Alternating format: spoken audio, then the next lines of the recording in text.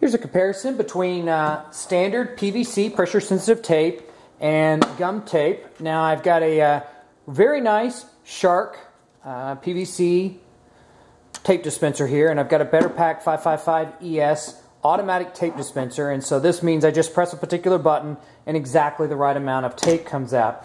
I'm going to go ahead and box up two boxes here. This is a standard Region Rate USPS A box, and we're going to compare how it is to do the two boxes and then what the end result is.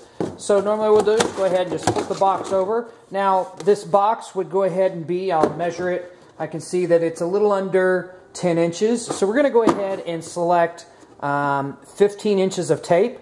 So I'm going to fit 15 inches. You can see the tape comes right out. I just flip it over and you have good tape. Now, tape sets up fairly quickly.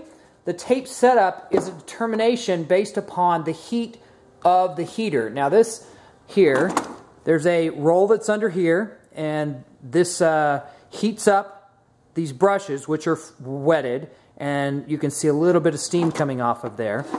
That determines how sticky or how long the tape stays open.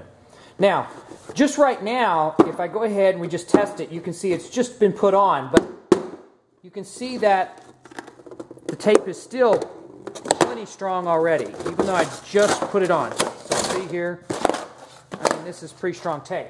All right, so let's go ahead and put that tape back on again, and we'll do a comparison between the two again. All right.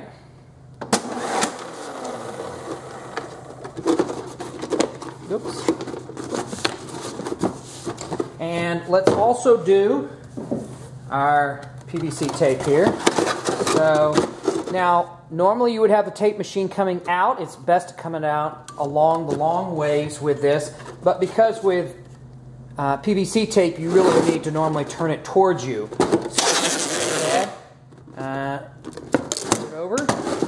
And normally you have to kind of give it some push, because if you don't give it a push on there, it won't adhere properly. So first let's just do a quick test here. So you can see here, one is allows you to see what's inside. Otherwise it looks okay, you know, looks like it's on there.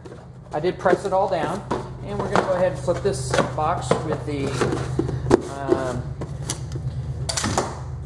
pressure sensitive tape, with the gum tape on it. So we're going to just go ahead and hit it, and we can see that the tape is already pulled up.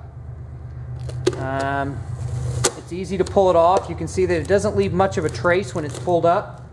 So if I was trying to get some product out of there and I was trying to pull it up, I could if I had a void pack in there. So we're going to go ahead and hit this box, and you can see that the box is crushed before the tape is crushed.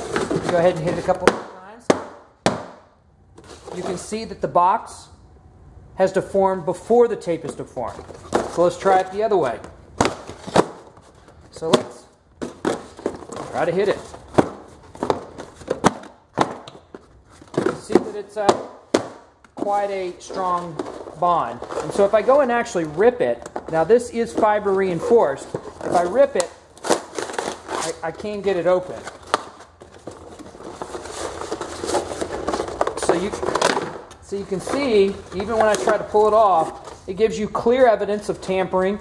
And this is not fully sealed tape either. If I had let it seal up for a few more minutes, it would have even become stronger. So, as you can see, clearly, as we're normally, if I wanted to get a good seal on this box, I would have gone, a couple of times across, and then maybe across here. So we'll push that all in there. But even then, well, there you get a good enough seal. But still, look at that. Tape's, you can still reach right in that box. So there's some serious advantages here to gum tape over regular PVC pressure sensitive tape.